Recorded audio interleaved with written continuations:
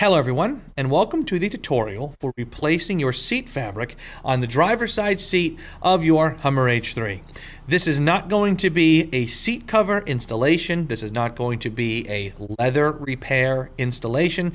This is going to be, we are going to be removing the broken fabric from the bottom of the driver's side seat, and we are going to be replacing it with entirely new seat fabric, making the seat look brand new. Now on my truck, as you will shortly see, I have beige leather seats. You might have cloth, you might have some other color, but the concepts are exactly the same. So just follow along, and by the time this is over, you should have a pretty good understanding of how to replace these yourself in your truck as well. This is a complete replacement leather seat fabric for the bottom of the driver's seat. All you gotta do to look for them is go on eBay. I'll put some links in the description, but that's where this came from. It's from a company in Texas, and they have them pretty much all built and ready to go, and all you have to do is just buy them. So check the description for the links. I'll put links in the description of everywhere that you can go and buy these, including places like eBay where I got mine. So let's get started. So to start, we have to remove these 4 bolts holding the seat to the frame of the truck. These are 18mm bolts, and they just come right off. There are 2 right here, and in the back. There are 2 in the back. And if you're wondering what that stain was, it was a very unfortunate oil spill that I just can't seem to get out. Almost all the time it's covered by the mats anyways, so I don't really care. Once you get these 4 bolts off, this entire seat assembly comes off. The motor for the power adjustment comes off with it. Everything comes off with it. It's all a self-contained unit. Just before you pull it out of the truck, lean it back, and you're going to have to unplug all of the wiring harness and stuff that connects the seat and all of its power functions to the rest of the truck. And I will show that, but first I'm going to get all these bolts off and lean the seat back, and then we're going to look at the power connectors. Actually, even better, what I did just now was I used the power adjustments on the seat to tilt it all the way forward and up, and that gave me pretty great access to all of the plugs and wires that I have to pull out. It's just these 2 right here. And you might even find old debris from under your seat that may have been stuck here for years, like sunscreen for the summer or a dog toy for my dog. And just clean those off, get these unplugged, and then continue taking the seat apart. And even with the seat all the way up, you still have plenty of access to the bolts that are in the front of the seat. Okay, so now with all of the bolts out of the seat, in the front and in the back, this whole thing should be loose, which it is, and we can now pull it out of the truck. Just make sure when you do it that you don't snag on any of these wires, you don't have any debris underneath your seat still. So this here, your truck may or may not have this. This was aftermarket, although I know a lot of Hummers have these aftermarket pieces now. This is just an interior LED strip. I can make it turn in a different color that I want, and I think it's nice. As I drive at night, the whole interior glows. So I had to take this off because this I had zip tied to the underside of the seat right here, and obviously that wouldn't be able to survive the seat getting pulled out. So anyway, now with everything taken apart, take your seat out of the truck and bring it to your garage or workbench or anywhere that you can work on it. So now I have my seat removed from my Hummer and put into my garage on my workbench. And now we can start the process of changing out the bottom seat fabric. Now, if you look on the new one here, you'll see that it has all of these like tension tabs that are supposed to like hook into something underneath the seat to hold it in place. And if you look underneath the original seat, you'll find them in the exact same spots. So under here, this right here, my finger's just barely touching, that is the black version of this white tensioning strap. And if we look on the sides, we have some other ones over here. We have another big one in the back. Looks like we have some Velcro that we will have to put in over here in the back. And that is pretty much how we're going to go about this. So the first thing I'm going to do is put the seat on its side to see if we can unscrew any of these trim pieces, although I don't think we have to, because if I just pull on this, I can get in here and just pull the seat up without needing to remove this trim piece.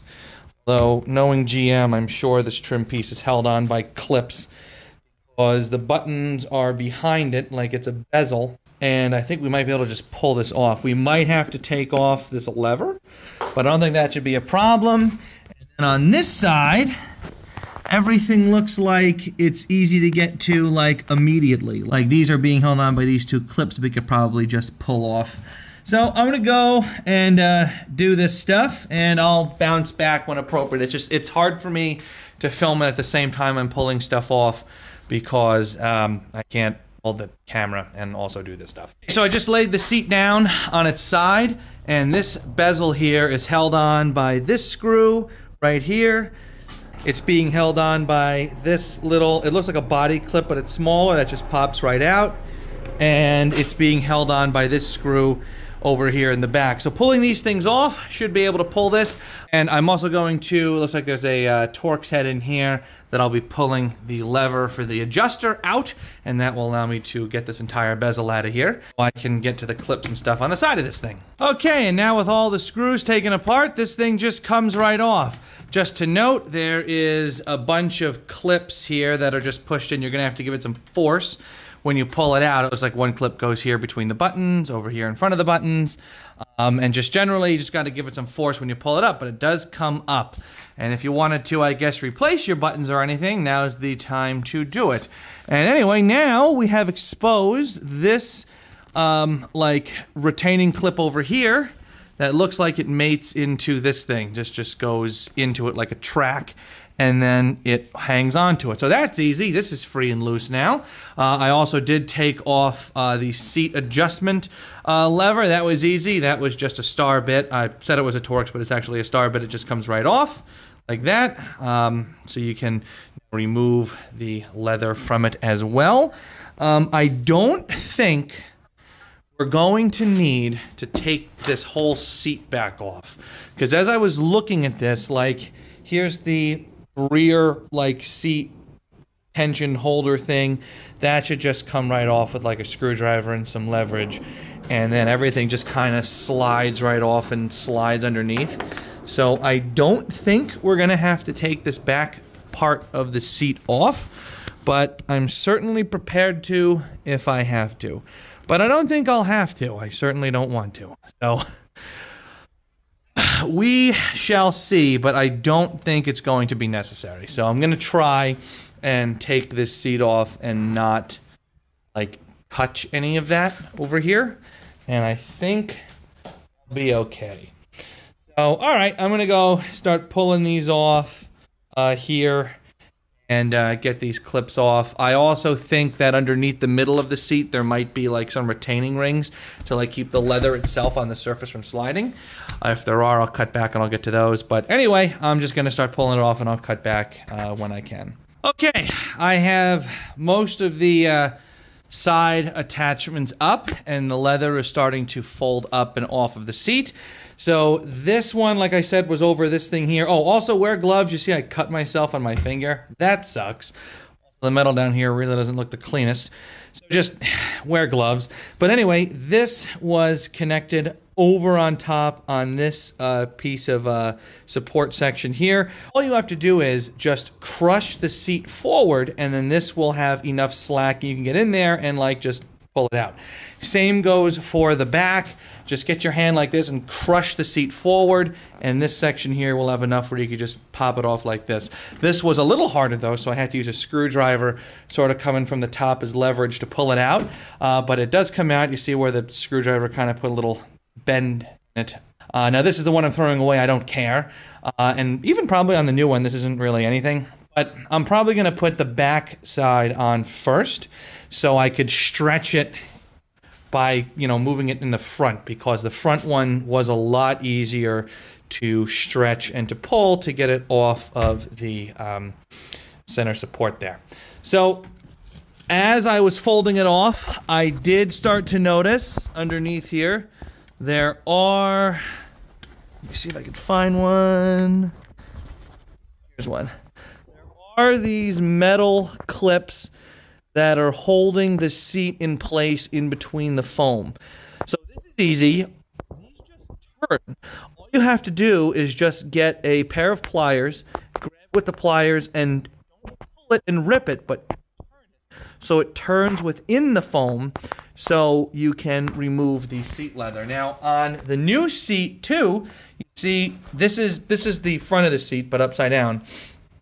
There is this very strong bit of fabric here. This here is supposed to clip into the foam right here on these metal clips. So I'm going to reuse these and do the exact same thing. And it looks like with the strong fabric on the side, there might be a handful of metal clips as well that I will be getting to as well. And I'll just pull them all off and reuse them for this. So to do that, I'm going to flip the seat now back on its top, and I'm going to go and do that activity. Okay, so here is the seat now right side up. Here are the clips on the inside, or metal rings. And here is what I'm doing to get them out. And I was successful with this one. So here is another one buried right here. Try and get it all on camera. What I'm doing is I'm taking a screwdriver and I'm jamming it in between. It's very soft metal, and I'm separating it a bit. So now there's a gap. Let's see if I get my focus to work. There we go. So now you see there's a gap between both sides of the ring. It's very soft metal. So now, get my pliers. And with my pliers, see if I could show this. With my pliers, I'm just going to turn the clip. I know the focus sucks, I'm sorry, but I'm turning it and I'm moving it with the pliers.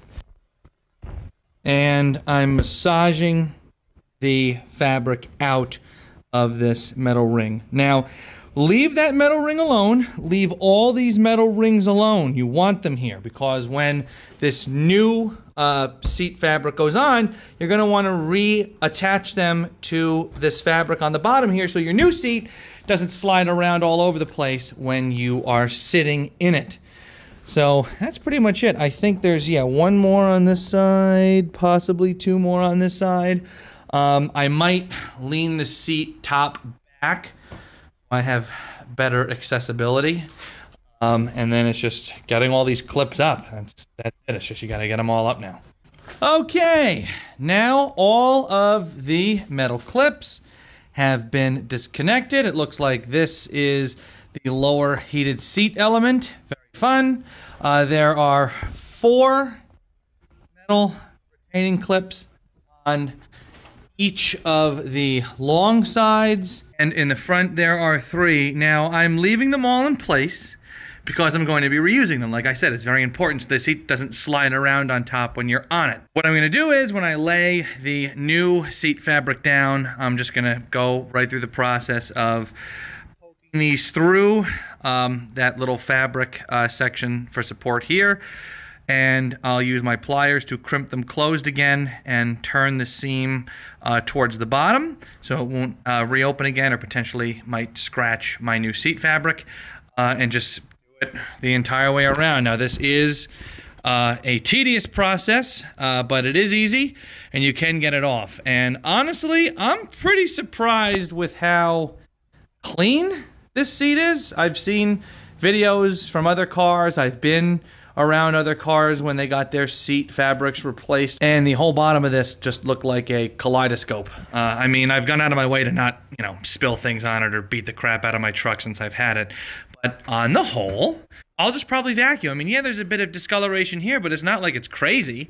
I mean, on the whole, this is pretty clean. So I'm just going to vacuum it out and let it ride and put the other seat cover back on. And that should be good. So anyway, now the seat fabric is completely disconnected from the seat, from the foam itself. Also, be careful because the foam is also loose. It looks like this is also a pretty significant anchor to leaving the foam in place. You can see you can just pick it right up. So just be careful with it. And it looks like the only thing stopping me from kind of pulling it out is it looks like there's something over here in the back that's resisting me. So I'm going to hold the seat now forward and investigate what that is, and I'll cut back once I have that figured out as well. Okay, so when I was trying to pull the seat up from the side and the back. I got it pretty much loose here in the back. I'm just trying to pull it through. I noticed right here, it looks like there's the strap that goes underneath the foam that is attached to the old seat fabric. Now, this new one, which I'm using as my reference here, doesn't have a strap. Honestly, I don't think it even needs a strap. So I am inclined to cut the strap because I really don't want to figure out how to weasel it through like all of this and out. And I might have to facilitate this thing coming off. And I really don't want to take the back of the seat off. Like I really don't. So anyway, I'm going to cut that strap and then pull the rest out. It is attached to this seat fabric anyway. Once this seat fabric gets removed, the strap gets removed with it. And this new one here does not have a strap, so it's not necessary. So I'm gonna go cut this out and then pull this fabric out, and then we should be good to go. And that's it. That strap was the last thing holding this thing on. It is now off. The old seat fabric is now free and can be thrown right into the trash. So now with that done, now we can focus on putting this new seat fabric on our seat.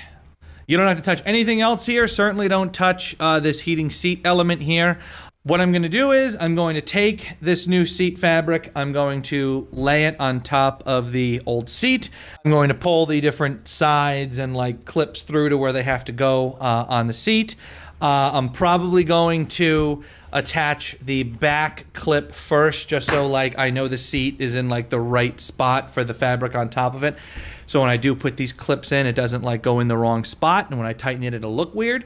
So I'll actually put this in first so I know I'm in the right spot, and then I will do all of the metal rings here, and then I will do the rest of these attachment points, and we should be good to go. So I'm going to cut back after I have this laid on top and the back section is more or less secured. Okay, we have the new seat fabric draped over, and I have begun the process of reattaching it to the seat. So that starts with taking this section here and feeding it through and underneath the back of the seat. Then you just need to keep pulling it until you have enough slack to close these Velcro sections here. That's just easy, and then once you have enough slack and you can close it, it'll look pretty much good from the back here. Just make sure too that you get your hand up in here and you're not caught on anything, nothing's sticking out, nothing's poking, and everything is nice. And you close these with the Velcro. On the old one, these were actually like clips, and I kind of prefer the Velcro better because it's easy and it's a lot more forgiving. And then you just kind of line everything up here. It's not that hard. That's pretty much how we begin this. Now I'm going to flip the seat over, and I'm going to attach this section here to its anchor underneath the seat. Okay, so now we can just attach this anchor here to this piece of support here, and that's just as easy as folding it over and making sure that it's clipped in here. Now the seat should have, pull some tension on it, which it absolutely will once you go to the front to attach this section here. You got to fold all this over and connect this to here, which is not going to be easy once it's all done. But anyway, now at least we know from the back that everything is where it's supposed to be, and we can now start putting on those metal rings. I'm going to flip the seat back over, and I'm going to start putting on those metal rings so everything is re-secured again. So on my new seat fabric, unlike my old seat fabric, this reinforcing fabric that the rings are supposed to grab doesn't actually have any holes in it. That's probably so they could give you lots of flexibility with adjusting it. That's fine. What I'm going to do is, for every time there is a metal ring, I'm going to line up this support thing, and I'm just going to poke a hole through it with my X-Acto knife, and that should be more than enough to get everything done and sorted out. Critically important when you go to poke your holes with whatever tool you want to use to make them, do it on the other side of this reinforcing lip here. It looks like there's a rope or a cable in here. This is what the rings actually grab onto. Do not poke it through this thing here. poke it through the flat section behind it. And that way the rings will have a nice, strong, secure thing to grab onto when you're using the seat. And here is what I am doing with these metal rings that has been working for me. I have 3 already on this side put in. And next I'm going to do the other side here and then the front. So what I'm doing is, like I said, I'm taking my X-Acto blade and I'm cutting a hole like right above where the ring is supposed to go through. Then I have my 2 pliers here. I have my needle nose. I'm forcing this down with my one hand, and then I'm twisting this clip like this. Like twisting it like that, so this section here pokes through the hole and comes through. Then I'm taking my channel locks and I'm smooshing the metal rings back into closed shapes so that they can't come off. And that's pretty much it. That is it. So the word is tedious. It's not hard, but it's tedious. You gotta have a lot of patience so you can do this right and make sure that the seat, you know, holds you correctly, it doesn't slide around, and that it looks good. So I'll cut back after I have all these metal rings in. And now all of the metal rings are in. You see that it's holding on to the seat pretty good. They're all right there. Actually, this little divot here on the top and on the sides is the reinforcement fabric that goes into the ring. So you can actually use this as another little tool to help you line up the seat fabric on top of the foam. And it makes it really easy. So anyway, now that it's done, now is more or less the easy part, is I'm going to first get this connected underneath here to where it's supposed to go, and then I will take care of the sides, and then put all the plastic trim pieces back on and everything. This isn't back on, it's just loose, so I could like adjust the seat. You'll find too that as you go and do this, it helps if the seat back is loose, so you can rock it back and forth to get this seat fabric where it needs to go. But anyway, I'm going to put this back on and start doing the sides. With this bottom piece on and attached, it wasn't terribly hard, but you do have to give it a considerably more amount of force to, like, you know, crush the seat down like this, so it has enough slack to plug into its little mounting point here. Nice and easy. And now this seat is basically looking done, but it isn't. There's a few more things that we have to do first. The first thing on this side, this holder here is meant to go upside down and plug into these 2 holes here. There's one by my thumb and there's one over here. These are held on by really awful retaining clips that you're probably already familiar with as you've gotten them off to get to this part in the video. Basically, all we're going to do to reattach these is we're going to flip this upside down like this. We're going to line it up with the holes in the seat. We're going to drill through with the same diameter as the hole behind it, and that way we can just push in the clips and hold in the seat like this, and everything will be perfect on that side. On this side, there are 2 things we have to do. The first thing is, this is the seat adjustment lever. Here's the lever right here. It plugs in right over here to that thing. The leather needs to stretch over it. So same as the other side, but with the leather, we're going to use our X-Acto knife to just make a little slit to kind of feed that over it. If you're worried about doing that, you don't have to. You can just kind of push it behind like that. But for me, my old seat cover did have a hole poking through it where that happened for the seat lever. So I might do the same thing and make it look about the same, or we could just fold it in the back like that. But I worry it's going to rub and, you know, make it look like shit. Then, lastly, there is this piece here. Now, this is kind of a weird looking clip here.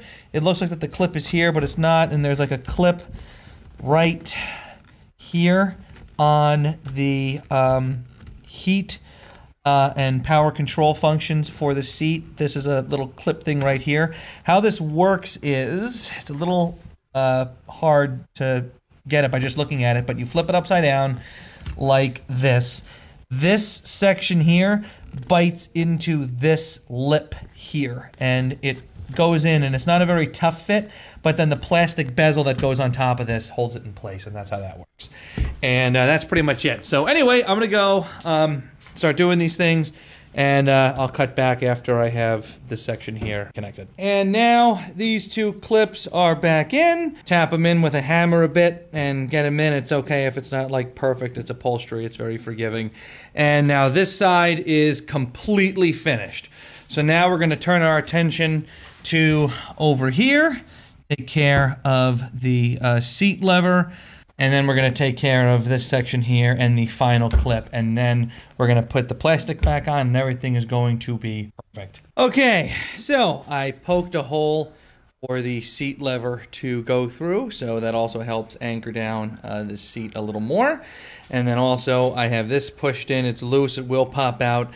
But now we can get to the point where we can put the seat bezel back on and start screwing everything together. And this will be finished. That is it. The seat is back together. It is perfect. I love it. It looks brand new. It makes the seat look like so much better. I might clean up here. Just, you know, there's like some dirt and stuff for all the years that it's been in the truck, but the leather itself is fine. This is amazing and perfect. And I might just clean this up to match the new freshness of this bottom seat. But I basically have myself a brand new seat for the driver's side for the Hummer H3. And I am just so freaking happy about it. So now I'm going to go put it back in the truck. That's just as easy as putting those 4 bolts back on and the plugs for the various, like, you know, controls, heat, and whatever inside of the seat. And that is pretty much it. I'm not going to bother to show that because it's just 4 bolts. But anyway, good luck. I hope you have found this both helpful and informative.